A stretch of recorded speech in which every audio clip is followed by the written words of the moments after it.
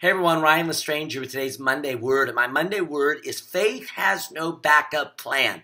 Listen, I believe there are things the Lord has put in your heart. Faith vision, faith exploits, faith dreams. And there's just got to be a simple deliverance from fear for you to rise up and step out and move with God. Fear limits, fear binds, fear constricts, fear comes to stop you. Faith writes the invisible upon the tablets of your heart and says, go for it. I believe every dream requires a step of faith.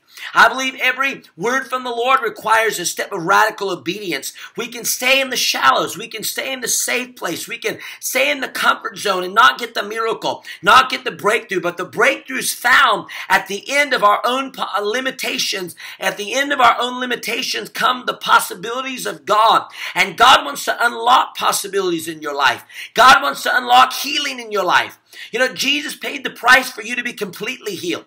Jesus paid the price for you to be completely well. But it takes faith to lay hold on what God promised to you and I. And so we've just simply got to be willing to step. When the Lord says to Abraham, get out from your familiar place. Get out from your familiar territory.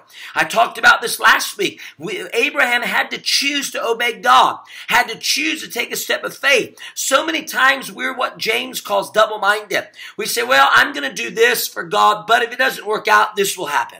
Well, I'm going to try this, but if it doesn't work out, that will happen. Faith says, this is my promise. This is what I'm doing, and I have no backup plan. I'm just stepping out. I love Daniel 11:32 because it said, the people that know their God shall be strong. See, when you know God, you're strong, and do great exploits. I believe God wants to empower exploits through radical obedience, through radical faith. When you've heard from God, you are fully convinced. You've got a yes in your spirit. How many of you have a yes in your spirit? I've got a yes in my spirit for some things. I don't care what it looks like right now.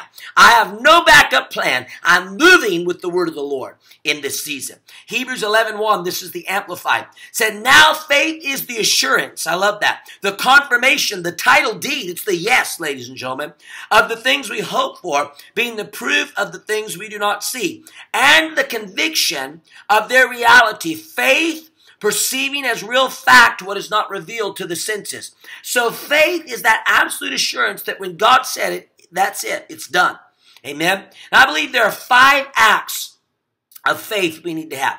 Number 1 is faith sees with the eyes of the Spirit. It has a visionary anointing. We need to see the promise of God. Father, I pray you open our eyes to see in Jesus' name.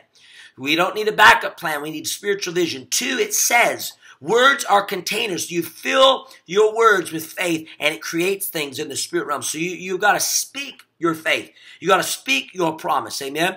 3, it stands. Faith stands. It stands what? Upon the promise of God's word. Paul said, having done all to stand, stand therefore. Winds of adversity come to knock you off of your stand. Stay standing in the name of Jesus. 4, faith pleases God. God's heart's pleased when he sees his kids living in alignment with his will and his promises.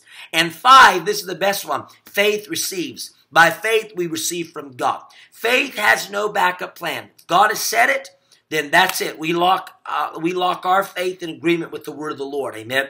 And we run forward. There will always be tests. That's why Galatians says, but do not be weary in well doing. We'll reap in due season. We faint not. In that time period between when we spoke it, when we declared it, when it comes to pass, there's going to be tests and trials. But see, faith has no backup plan. It doesn't look back. It looks at the promise. And it receives the fulfilled promise in our lives. Amen. So keep on going forward. Keep on standing. Keep on seeing. Keep on speaking. Keep on believing. And don't waver today. Don't have a backup plan. When God has said it, you just move towards it.